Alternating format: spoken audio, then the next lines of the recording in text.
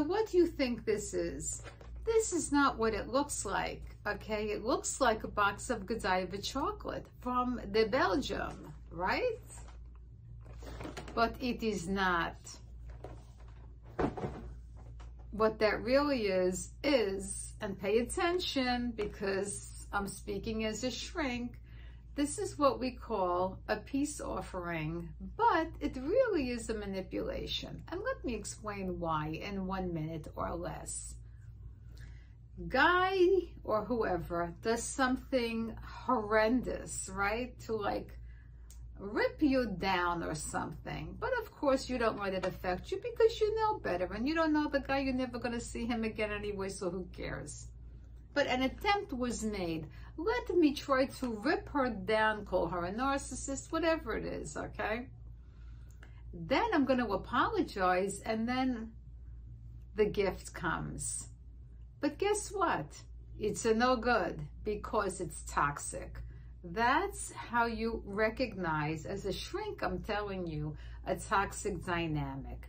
Now, an unsuspecting woman who's not in therapy, who's not a therapist, or doesn't know any better, will just fall for this shenanigan. It's a manipulation, and just say, oh my God, the guy's really sorry. Oh my God.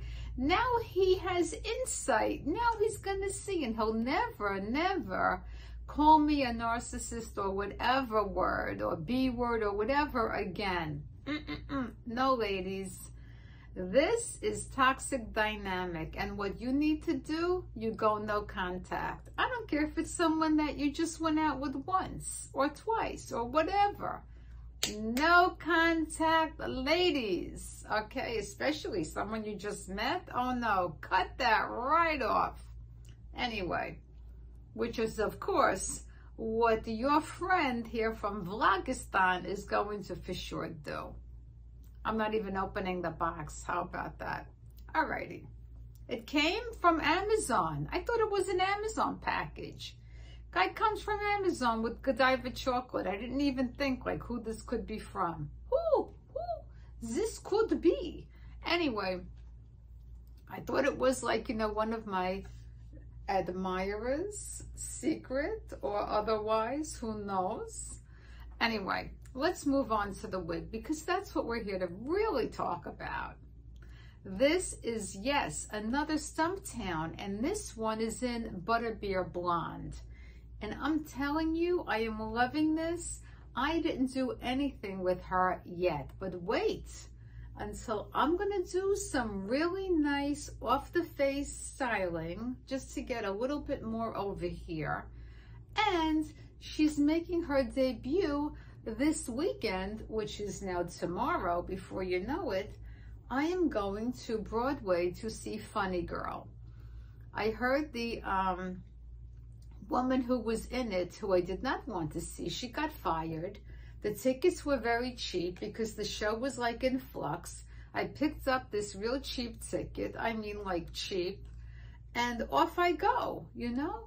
Now let me show you the dress, because I'm going to wear this wig. This wig is going to be like just a little bit fixed up. It doesn't even need much. And oh, she's so light and funky looking. Look at this. It's just so cute. I don't know why they returned it. Why? And she's got good coverage in the back, not like the other one that I had to fix up.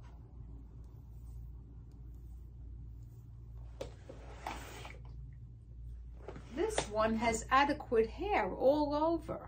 So I'm very happy, because when I was getting this on clearance, excuse me, I wasn't sure that I was doing the right thing. I said, oh my God, you're going to get another Stumptown after all you had with the last one? However, I really lucked out because I'm just loving it. I'm just loving this to no end. So what dress you're going to wear to theater? Okay, let's look at this dress. I got it on Amazon.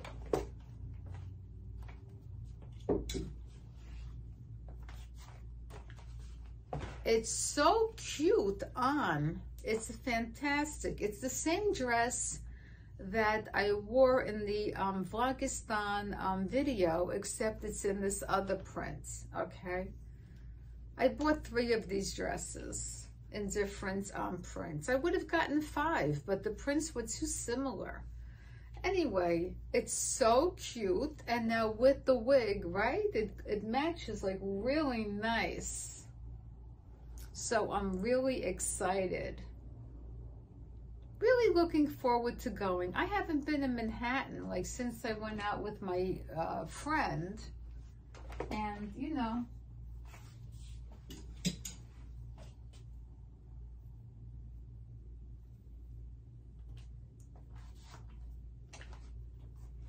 why did this get loose again? Okay, so I'm back with the, for those of you who did not see my previous video when I bought this, which is a complete disaster when I bought it. Now it looks gorgeous. Anyway, this is CreamSoda Blonde. It's my other Stumptown. And I have to say, I just love it, you know. So, it's great. I like the fact that it's like inverted, you know, it's longer in the front and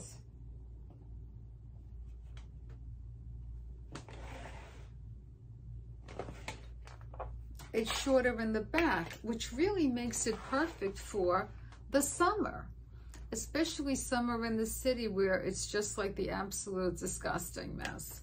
Now, without further ado, let's look at, which I'm really thrilled about, this new Stumptown. I'm just over the moon with this one because I mean this Butterbeer Blonde, it's a hit. It's a hit. I also like the new Tres Leches Blonde. If you saw my latest video, it's in the Alpha Blend, which I'm not going to get again, even though, you know, it's a nice wig, but it got like clumpy so fast. I already had a flat iron it, and I only wore it for the review, like, you know. Now here's the cap. It's got the usual, you know, temple to temple lace front. You got to be careful with these. Let me tell you, you got to be careful with these lace fronts. The belle tress lace fronts, they're kind of fragile. I know, because I ripped one. Let's not get into that. Let's just not even discuss that. And it has this nice left monofilament part, which I prefer. And let's see now, open wefted in the back. I don't like these bra adjusters. That really needs to, like, you know, no. And it has no extended nape, unfortunately. But with this style, it's okay. So no problem on the cap. It fits, it's a true average, you know, it fits like a petite average head. If you have a really larger circumference, I don't think this Stumptown is going to fit. I think I would say it fits not as roomy as Alpha Blend. It fits close to how Shakerato fits. And Shakerato was like a petite average. So that's another thing I like about this wig. The fit, it's not huge. It's very good. No gaps. It's definitely on the petite average spectrum for the belle tress. Okay.